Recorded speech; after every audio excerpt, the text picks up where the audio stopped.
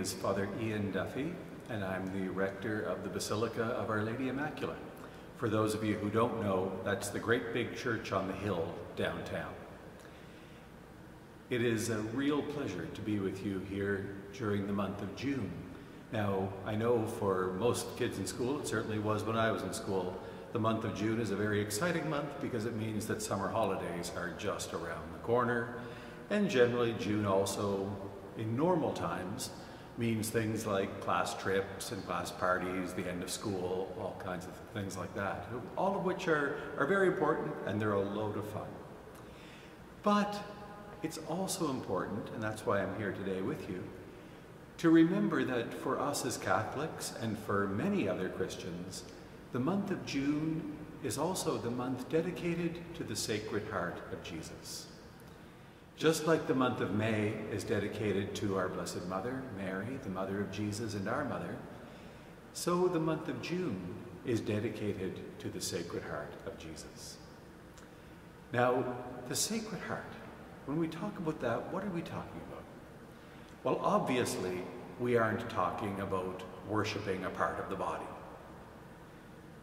A good way to understand the devotion to the Sacred Heart of Jesus is to think about what happens on Valentine's Day.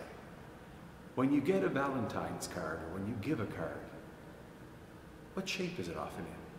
It's in the shape of a heart. And we know that the heart is a symbol of love.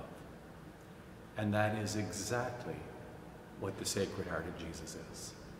It is a great symbol of Jesus' love for each and every one of us. When we look at pictures of the Sacred Heart, we often see the heart of Jesus sometimes popping right out of his chest. And it's sometimes surrounded by a crown of thorns, the crown of thorns that he wore on the cross when he showed the extent of his love for us by suffering and dying for us. Sometimes it'll have flames coming out of the top of the heart. And that represents that Jesus' heart is on fire with love for us. That his love isn't just a thought that he has every now and then. His love isn't just an idea, but that his love is burning. That he loves us so much that his heart is on fire with love for us. Now, the other important thing to remember about the Sacred Heart of Jesus is that we don't have to do anything to earn that love. The love that comes from the Sacred Heart. The whole message of the Sacred Heart of Jesus is that Jesus loves each and every one of us exactly as we are. Mother Teresa once said, "You do not need to change to believe in my love, because it is my love that will change you." When we invite the love of Jesus into our hearts in a very particular way, by praying to the Sacred Heart of Jesus, then that love has the power to transform us into more loving, more caring, more compassionate people, into people who are more like Jesus himself. The Sacred Heart of Jesus is a wonderful devotion any time of the year, but in June we focus in a particular way. We dedicate the whole month to the Sacred Heart of Jesus. And I'd like to close by sharing with you a prayer for the Sacred Heart of Jesus.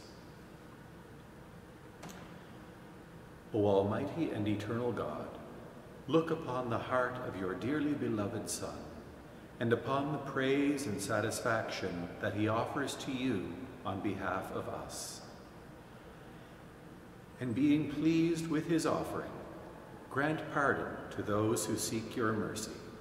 In the name of this same Jesus Christ, your Son, who lives and reigns with you in the unity of the Holy Spirit, God forever and ever.